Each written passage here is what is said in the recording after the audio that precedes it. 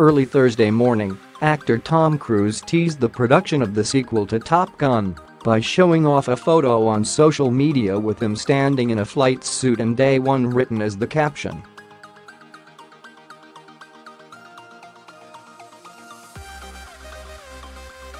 The phrase "feel the need" is also seen in the photo as Cruise stares at a fighter jet on the tarmac.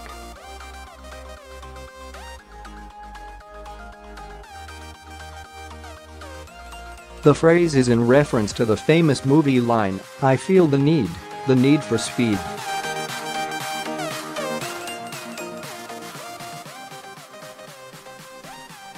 Production on the sequel, Top Gun: Maverick, has started, Paramount confirmed to USA Today.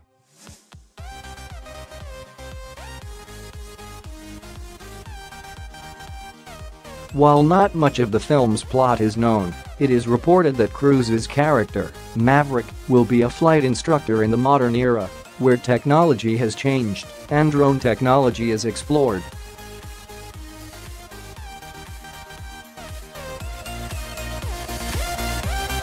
"The Navy is very different now than it was in 1986, said director Joseph Kosinski.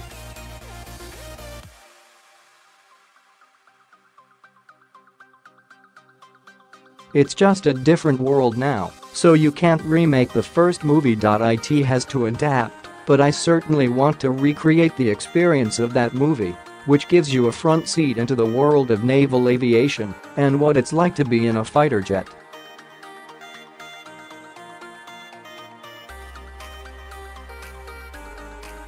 Jerry Bruckheimer will return to produce the movie, which is expected to be released on July 12, 2019.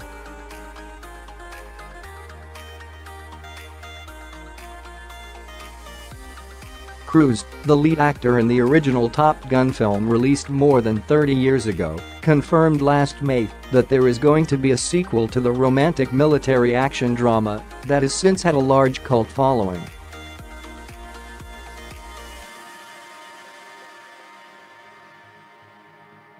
In 2016, Cruise and the original film's producer, Jerry Bruckheimer, were seen discussing the project when Bruckheimer tweeted a picture of the two of them together.